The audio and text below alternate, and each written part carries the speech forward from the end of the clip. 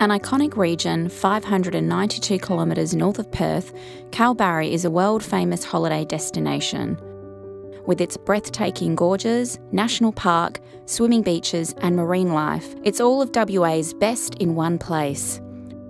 Tourists come from all over the world to experience it. Kalbarri is renowned for its beauty, but sadly power outages too. The single overhead line feeding the town's power supply is exposed to high winds, falling branches and salt build-up, causing outages that interrupt the community and visitors' enjoyment of the region. The post office has to close, the telemachines don't work, so if people are leaving town, how do they pay their bill? And it leaves a bad taste in people's mouths because they think, beautiful town, lovely area, but my God, they're backward with their facilities. And that sometimes the power might be out for the best part of a week. It's often very hot. Older people struggle in those sort of conditions. Here, Kalbarri can be very warm in the summertime. And of course, as a tourist town, it's very important that people can operate their ATMs and their freezers and their kitchens and the swimming pools and all of those sort of things to make sure that the tourists are catered for, because that's what the economy of this town relies on. With regional towns like Kalbarri, when there's a fault on any part of the line, the entire line automatically shuts down, creating a knock-on effect to the town's economy.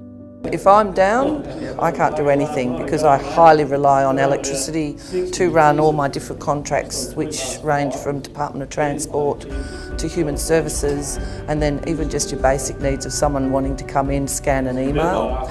As far as businesses are concerned, once the FPOS machine's down, then it opens up another whole kettle of fish.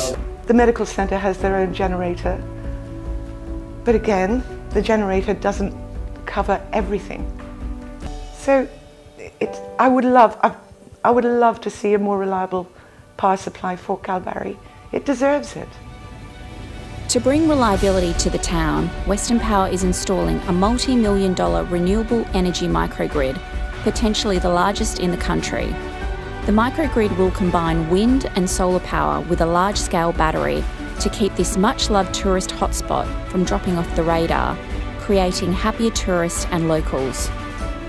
Batteries will only last so long, but it's going to, I think, cover a lot of the outages, especially when it's got support from wind and also hopefully some sun as well.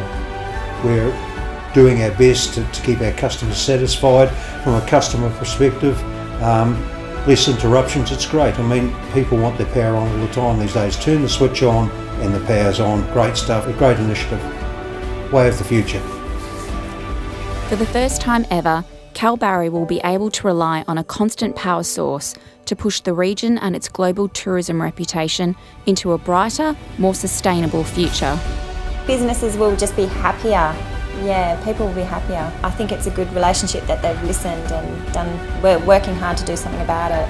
It will show not only locals but also visitors to the region that we do have our own microgrid system that will work and keep us going 99%. I think the impact will be fabulous, and in fact it's very, very important that Kalbarri regain its reputation as one of the premium spots in tourism in Western Australia.